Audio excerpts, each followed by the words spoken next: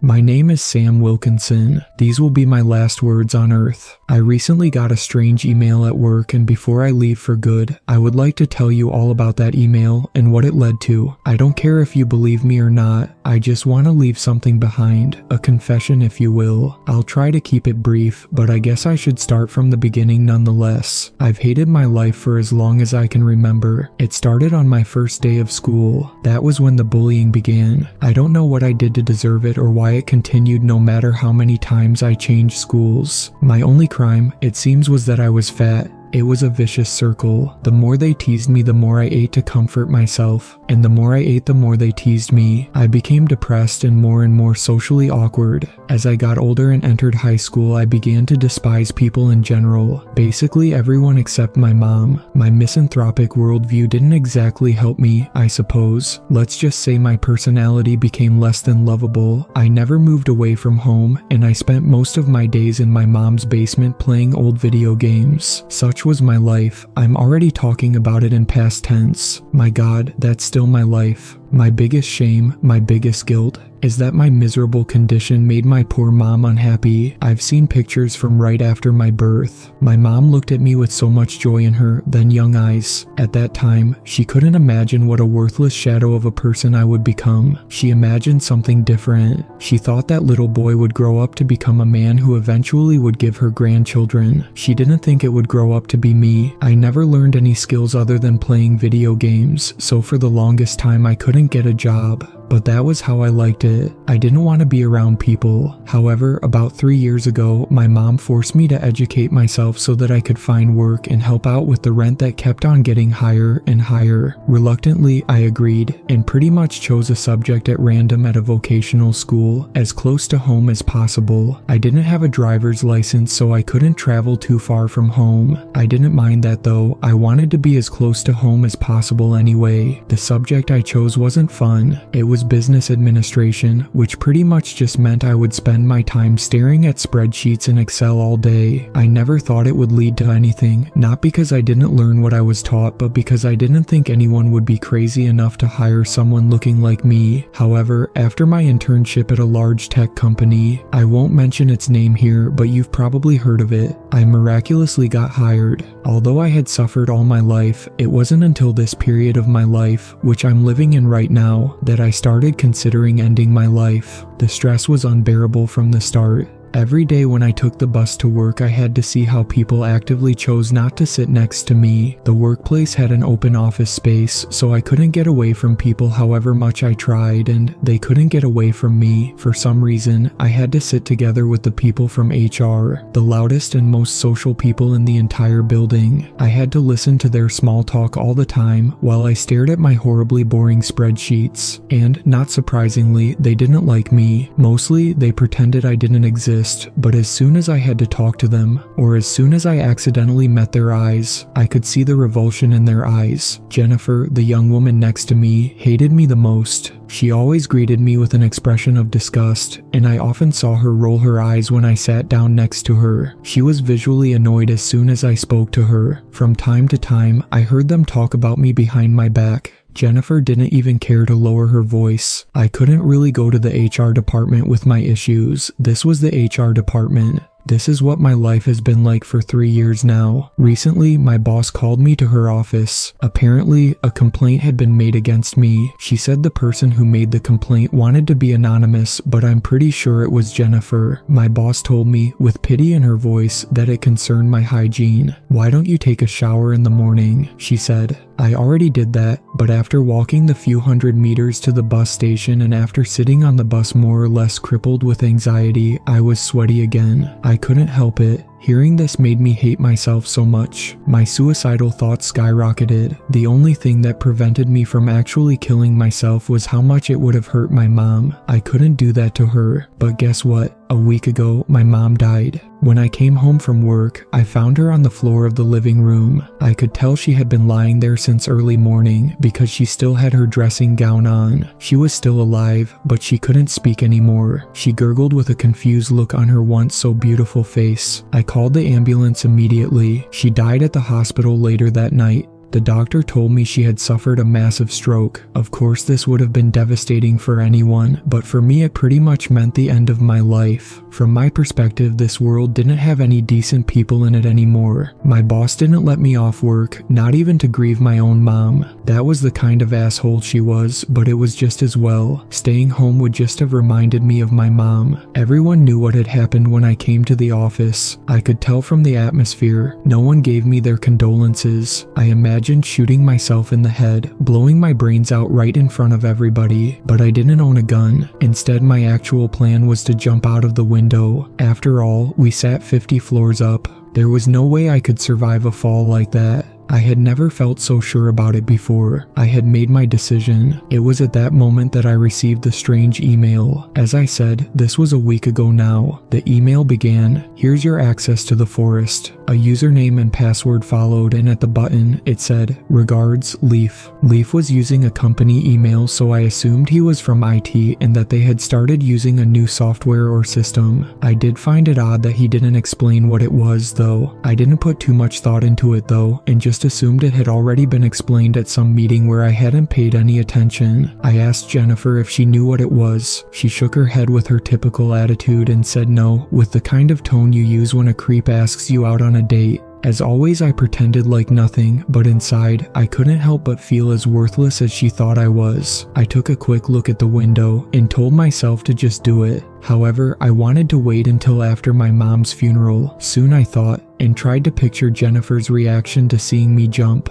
When I closed Excel a few hours later, just before lunch, I noticed a new shortcut on the desktop. The icon depicted a few pixelated trees. The Forest, it was called. I thought it was kind of strange that it had just appeared out of nowhere. Usually I had to bring the computer down to the IT department to install new software. With nothing else to do, I clicked on the file. A program that reminded me of how software used to look in the 90s opened up in front of me. It didn't have that much content. There was a window that streamed what looked like a live video of a forest. I was able to use the mouse to look around 360 degrees, but other than that there wasn't much I could interact with. The video quality was pretty low, but it didn't look computer animated. However, I soon got the impression that it must have been a computer game, because under the stream there was a bar that let you set the speed of time. You could view the feed in real time, which was set as default, or increase the speed of time all the way up to 100 years per second. Beneath the speed settings, there were only two buttons, import and export. That was all. In the menu, there weren't that many options, just about and quit. I clicked on about. It just said, made by Leaf. I played around with the program and pressed import. Surprisingly, a catalog with all the employees of my company popped up. I figured it was connected to Outlook, where a similar catalog was accessible. There was a search bar to make it easier to find who you were looking for. I looked up and saw my boss walk by. I closed the program immediately. I went home that day without opening the program again, afraid that my boss would ask me back to her office again. At home, I didn't think that much of the forest. I had more pressing things on my mind, to say the least. I was going to inherit my mom's house, but not that much money. I knew I would never be able to pay the rent and the other expenses by myself, and I didn't have any motivation to do anything about it. Thinking about this, I lay down on the sofa in the living room, looking at the spot on the floor where I had found my mom reduced to a confused shell of her former self. From now on, I wasn't just falling apart mentally, but physically as well. Soon I would lose the house and, most likely, end up on the street. I didn't plan on doing that though. I fell asleep and saw the window at work in my dreams. It wasn't a nightmare. The nightmare would start as soon as I woke up. Next day I came to work 1 hour earlier than everybody else. Usually I avoided coming in that early, but now I didn't really want to spend too much time at home. Seeing the shortcut to the forest on my desktop made me curious again. I opened it. Everything looked the same, except it was nighttime in the forest now. The moon, more orange than our own moon, shone a sandy yellow on the leaves of the trees. I increased the speed of time to a few minutes per second. Nothing changed, but I soon realized that the clouds passing in front of the moon moved faster than before. Neat, I thought, without any actual emotion attached to it. After that, I tried to press the export button. The same kind of window opened up as when I'd pressed import but with no names in it. I went to the import window, looked at the list of names, and pondered what this was all about. Eventually, I decided to humor myself and searched for Jennifer. I selected her name and pressed import. A dialog box showed up. Are you sure you want to import Jennifer Norman into the forest? I pressed yes. Jennifer's name disappeared from the list.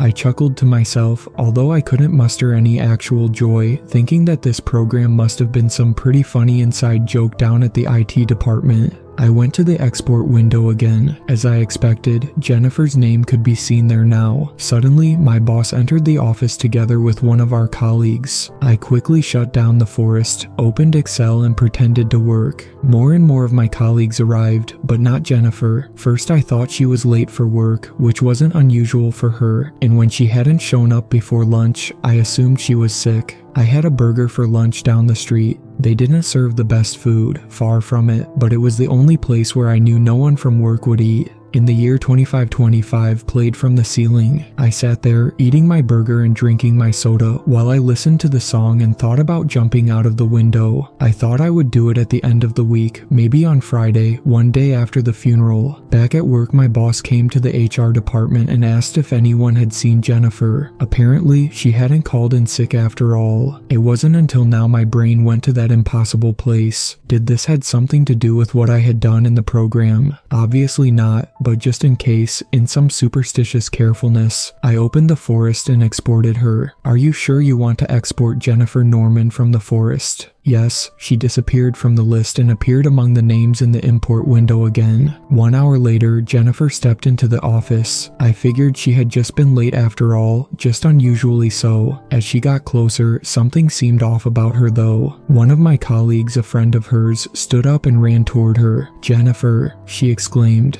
"What happened to you?" I looked up to see the interaction. I don't know, Bella. I overslept. Just woke up. And I got here as quickly as I could, but I don't think I'm well. I think I have to talk to the boss about what happened to your face. Bella continued without listening. Is that real? And your clothes? Have you seen yourself in the mirror today? My God. I looked at Jennifer's face. It was crossed by a pretty nasty scar. Her clothes looked old and torn, almost as if she had had them on forever. What do you mean? Jennifer said and brought her hand up to her face. What? She ran into the bathroom, presumably to look herself in the mirror, and a few seconds later she screamed and came running out crying. Everyone stood up, even me, and watched her leave the office in a panic. At that moment it dawned on me. The time. It was set to several hours per second in the forest. I did some quick calculations in my head. If this had anything to do with me importing her, she would have been inside the forest for more than 3 years. While I sat and ate my burger down the street, listening to In the Year 2525, she had spent years inside. But it couldn't be real. That would have been ridiculous. Jennifer didn't come back to the office the next day. Her husband, I soon understood from the inevitable gossip, had called in and said she wouldn't be able to come back to work for a while. I arrived at the office even earlier this day. I opened the forest. It was still set to a few hours per second. I pulled it back to real time. Some birds, larger than any birds I've ever seen, flew in formation in the sky. I sped up time again, this time to a few days per second. The birds quickly disappeared from the sky and the moon replaced the sun and vice versa in close succession. The trees moved as if seen on a video being fast forwarded. This couldn't be a real forest, I thought. It just couldn't. Again, I slowed down time to normal. Thomas, a guy from the economy department that had always made silly jokes at my expense, came to the office. I looked at him as he walked toward his office space with his leather briefcase in his hand and his expensive watch around his wrist. He looked at me, I nodded, but he ignored me. I couldn't see his office space from where I was sitting, but as soon as he had passed by, I heard him placing his briefcase on his desk and opening it. I made sure the time was set to default and pressed import. Thomas Wachtmeister, I typed in the search bar and then I imported him. Are you sure you want to import Thomas Wachtmeister into the forest? I was. As soon as his name disappeared from the list, I carefully walked around the corner. His briefcase was lying on his desk, but he was nowhere to be seen. I went back to my computer. I looked at the video stream of the forest. It was in the middle of the day there. Now, I slowly moved the camera 360 degrees to try and see if I could see Thomas somewhere. It made me feel like an idiot even trying this, given how impossible it was. I didn't see him anywhere, but I did see some weird animals. 2 bluish giraffes walking by. The low resolution made it near impossible to tell if they were real or animated, but given that they were blue giraffe, I just had to assume the latter. Thomas had probably just gone to the bathroom. Nonetheless, I made sure to export him. As soon as I did that, I heard something from his office space. I sneaked there to take a look. Thomas was standing up, seemingly confused. His usually water-combed hair was scruffy, as if he had just woken up. "Hey, Thomas," I said. He looked at me, surprised he wasn't alone. I think I fainted," he said, blushing a little. "What do you mean?" I said. "Are you okay?" "Well, I was just about to turn on my computer when suddenly I was lying on the floor." "Really?" I looked down, trying to come up with something to say. "Do you remember anything from the last couple of minutes?" He looked at his watch.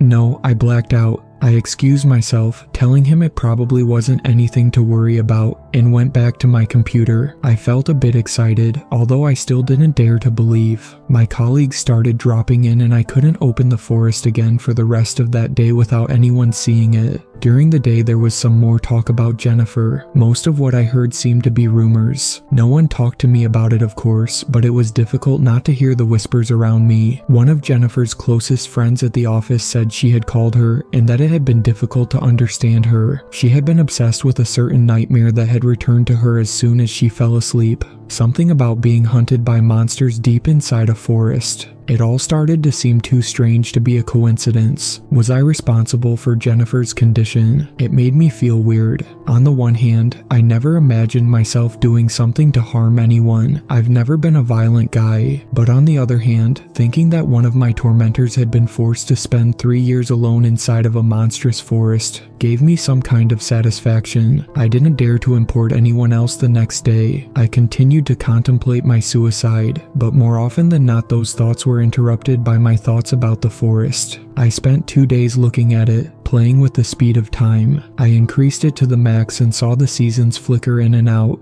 The trees grew, died, and were replaced by new trees. At one point there was a flash of light and all the trees were suddenly gone. I slowed down the speed. There had been a huge fire, it seemed. I sped up time again and after maybe a minute the trees grew up again and soon it was as if nothing had happened at all. The animals didn't return as quickly though, but eventually they came back as well. Most of the creatures I saw reminded me more of monsters than of animals. I saw an enormous white centipede with hundreds of red eyes. I saw some kind of snail or blob devouring a creature that reminded me of a huge stick insect. At one point one of the blue giraffes came close enough to the camera for me to see that it didn't have a head, just randomly placed mouths along its neck all filled with vicious teeth. Sitting in the safety of my office, watching these horrific creatures hunting each other on my screen gave me an odd feeling of coziness, like being inside during a storm. And there were a lot of storms inside of the forest. Sometimes they raged for years and I had to speed up time to see the end of them. When turning the camera upward during these storms, I could see a purple nuance within the heavy clouds. All of this mesmerized me to such an extent that I didn't think much of the window, but I still knew that my life was over and that I didn't really have a choice. During Thursday, yesterday, I continued to observe the forest. Again, I pressed about. Made by Leaf. Who was he? I spent the better part of the day trying to figure that out. I opened his email to me again, copied his email address, and tried to find him in the list of employees. However, he didn't show up. Even though he had one of the company's email addresses, he didn't seem to be registered as an employee. I checked documents going several years back, but without any luck. The name Leaf never came up. I thought he might have resigned, but he should still have been seen in some of the records I checked. Eventually, I gave up trying to find him and went home without getting any significant work done that day at all. Today I was supposed to attend my mom's funeral. It would have been an important day for me, a day that could have given me some kind of closure. However, my boss wouldn't give me the day off. She said I hadn't sent in my application for taking the day off in time, and perhaps she was right, but I mean, it was my mom's funeral, for crying out loud. Of course I planned on just calling in sick and going anyway, but something in me just snapped when she did this. I couldn't take it anymore. It had to stop. My boss, my colleagues, and the company at large was a cancer not just in my life, but on society as well. All the hate I had built up over the years suddenly surfaced in a way I didn't think possible. Before this day I had no idea how it felt to be one of those guys who come into the office one day with a machine gun, but now I did. Of course, I didn't own a machine gun, but I had something else: the forest. I arrived early at the office. I knew that most of my colleagues were still asleep. Today they would wake up to a new surrounding. For some reason, my boss was in her office though. She couldn't see me from where she was, but I could hear her on the phone. It seemed to be an important call, and it was probably the reason she had come to work so early today. I opened the forest. A storm poured its purple rain over the trees. For a few seconds I hesitated. My plan was simple. I would import the people I hated, which was pretty much everyone, into the nightmare on my screen, and then I would open the window and end my own life, knowing that all of the despicable people in my life would be consumed by monsters one by one. In a way, it was symbolic to do it on the day of my mom's funeral. My hesitation didn't last long. I pressed import and typed in the name of my boss in the search bar. The program asked if I was sure. I listened to her voice while she was talking to the phone and clicked, yes, I know about the recession, but we still have to. She suddenly went silent. It gave me goosebumps. I walked to her office. The phone was lying on her desk. I could hear a man on the other end of it. Hello, where did you go? I hung up the phone and returned to my own desk. I looked around in the forest, but I didn't see my boss anywhere. After this, I started to import the rest of my colleagues, Jennifer included. It gave me the kind of enjoyment I suppose anyone would feel finally getting back at their enemies. Since I was going to kill myself, I didn't really consider the consequences of my actions. I just let my destructive impulses guide me completely. After I had imported the entire HR department, I couldn't stop myself. Instead, I continued to import people at the company. Fuck you, fuck you, fuck you, I said to myself. While I imported people I didn't even know, it was enough for me that they worked at the company. My hate had consumed me at this point. After a while, people started showing up on the screen. Jennifer was walking around in front of the camera. She stepped up to it and screamed something, but since there wasn't any sound I couldn't tell what she was saying. And then something came down from the sky and grabbed her. She fell down a few meters away, seemingly still alive. After that, I saw 3 men, still in their pajamas, running past the camera, hunted by what looked like a spider, but that was really just 8 legs coming out of the back of a corpse belonging to one of the blue giraffes. I don't know why, perhaps the severity of the situation became more obvious now when I could actually see the people in the forest.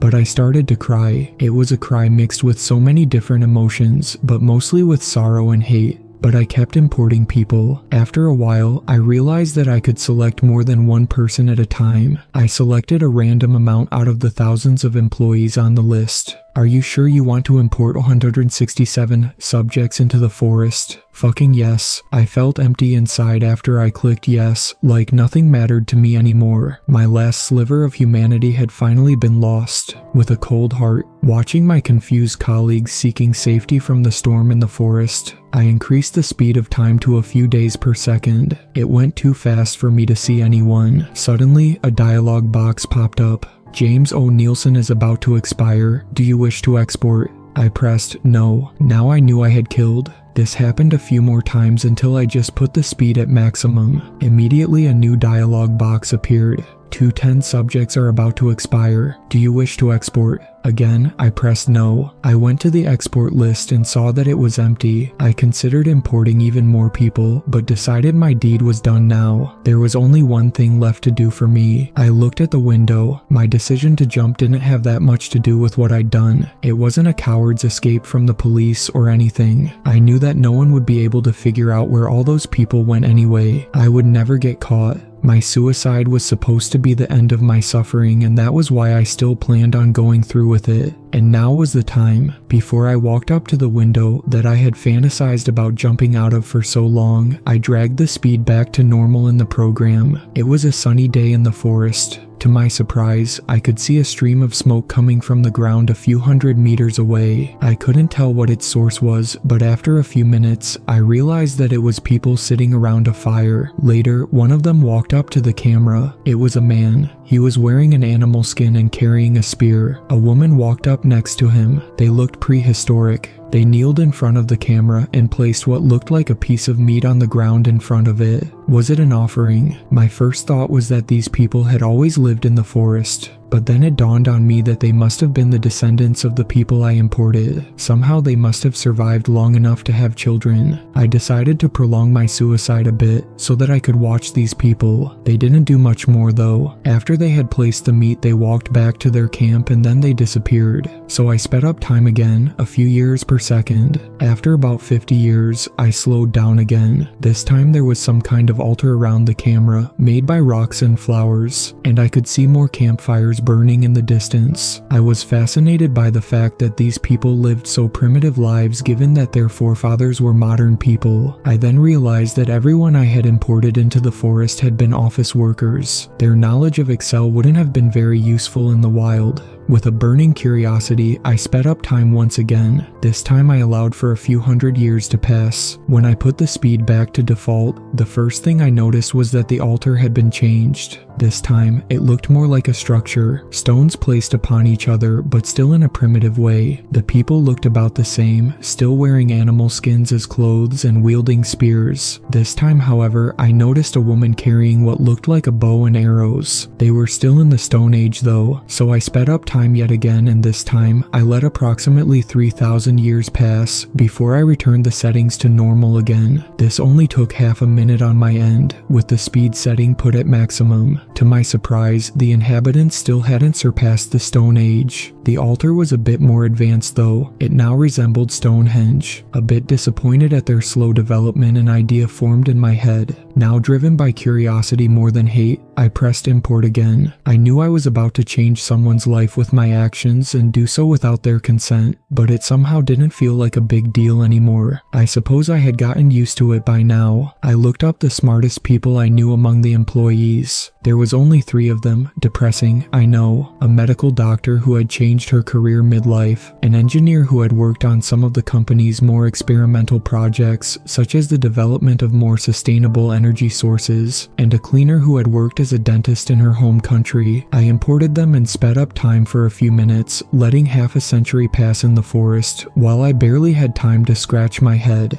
This time, things had changed dramatically. The people didn't seem to live like nomads anymore, but in villages. At least, there was a village built around the camera, so I assumed there must have been more of them. Finally, it looked like the inhabitants had become farmers. They were using carts with wheels, and I even saw them riding the blue giraffes like horses. The small guilt I had felt when importing the 3 more knowledgeable individuals quickly disappeared when I saw what they had contributed to during their stay inside the forest. I spent about an hour watching the people in the village until I sped up time again. I took my time since I knew my colleagues wouldn't come in for work today. When I set the speed back to normal, the people were living in what could only be regarded as a town. It still looked like the village, but it was bigger and had objects made of metal in it, such as weapons and tools. Perhaps this was the Bronze Age. About 20 people, dressed in white robes, were praying around the camera. They reminded me of a mixture of Hindus and Muslims. Their religious devotion to the camera made me feel important in a way I've never felt before. After all, these people wouldn't have been born without me. In a way, I truly was their god,